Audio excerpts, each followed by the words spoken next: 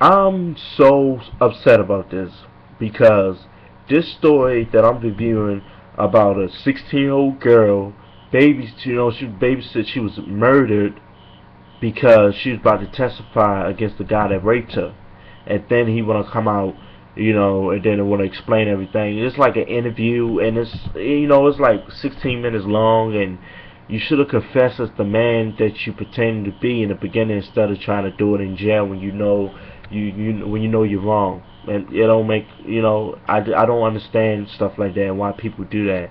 But my prayer go out to her, her family, everybody that's affected by it, because it's saying she has a young life, didn't really get a chance to live it because of this. So guys, check out the interview and how y'all feel about it. Thank y'all so much for watching this video review, and God bless you all.